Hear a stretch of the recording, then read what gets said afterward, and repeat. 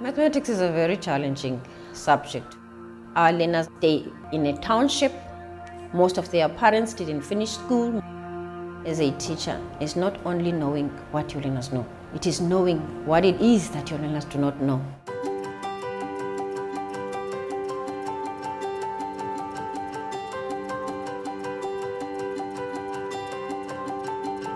Before green shoots was quite frustrating.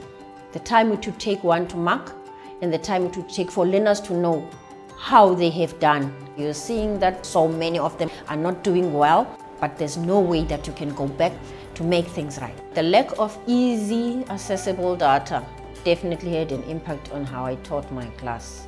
The use of the data that we get from the dashboard is awesome.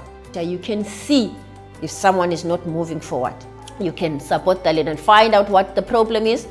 You should see the excitement of the learners when they have to come to the lab. They insist that it is maths time, we wanna go.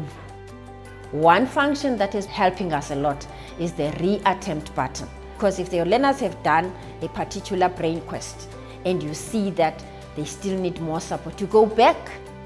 It ties in very well with our CAPS curriculum. Place value, your rounding off of numbers as well as your representing numbers. The item analysis function equips me as a teacher to look at my teaching strategies, to look at how I approach the lesson.